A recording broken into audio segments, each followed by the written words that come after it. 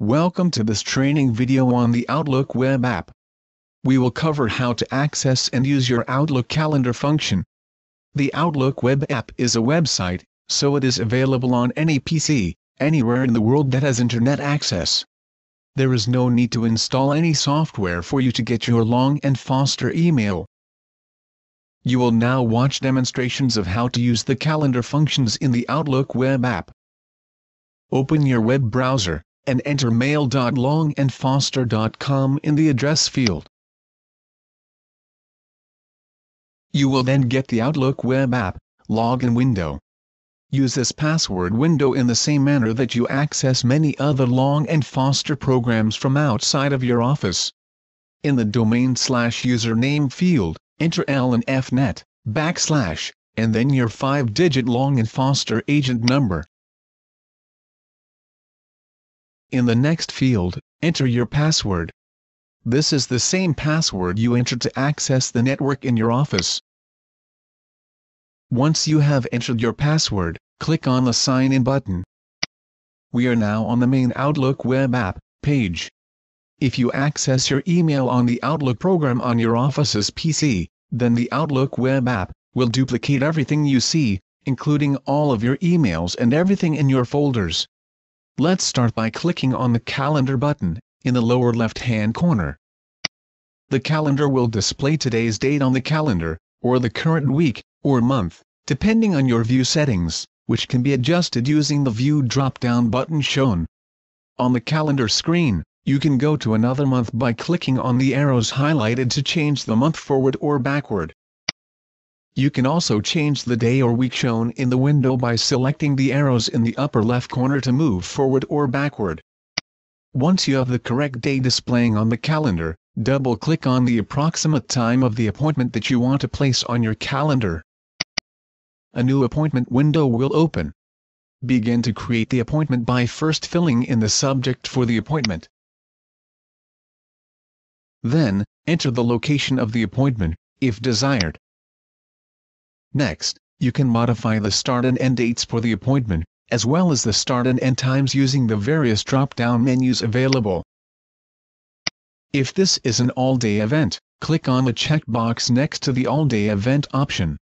The Show Time As menu allows you to decide whether to display this block of time as free, busy, tentative, or out of the office to other Outlook users that may be scheduling meetings with you. The space at the bottom of the appointment is for any notes you would like to add. If this is a recurring appointment, such as your weekly sales meeting, you might like to set this appointment up to repeat on a set schedule. This can be done by selecting the Recurrence button. In the Recurrence menu, you can set up the appointment to occur daily, weekly, monthly, or yearly by selecting the radio button for the desired option. Once a repeat option is selected, the options to the right will change to reflect the desired recurrence pattern. In the Options menu, you can fine-tune which exact days you want this appointment to repeat on. You also can select how long the recurrence will last, anywhere from no end date, to end after a certain number of occurrences, or to end on a certain date. Once you have set your recurrence options, click on the OK button. You will be taken back to the main appointment window. Once you have completed creating your appointment, click on the Save and Close button. Your new appointment will then be displayed on your calendar. If you need to change your appointment, just double-click on your appointment to open it up. If this is a recurring appointment, you will be asked if you want to open and edit just this one occurrence of the appointment, or the entire series of recurring appointments. Make your selection using the buttons shown. Once the appointment is open, you can modify any of the options. If this was a recurring appointment and you have selected to change the series of appointments, you would click on the Recurrence button to give you access to all of those options once again. As we selected to edit just this one occurrence, the Recurrence button is grayed out. After making the desired edits to the appointment, you would click on the Save and Close button to apply the changes. To remove an appointment from your calendar, highlight the appointment by clicking on it. Then, select the Delete button from the toolbar at the top of the calendar. If this was a recurring appointment, You must also click on the Delete Occurrence or Delete Series button in order to remove it from your calendar. The appointment will be removed from your calendar. To return to your email homepage, click on the Mail button at the bottom of the calendar. You are taken back to the main Outlook web app page. Once you are finished using your Outlook web app, you can log out by clicking on the Sign Out button in the upper right side of the screen.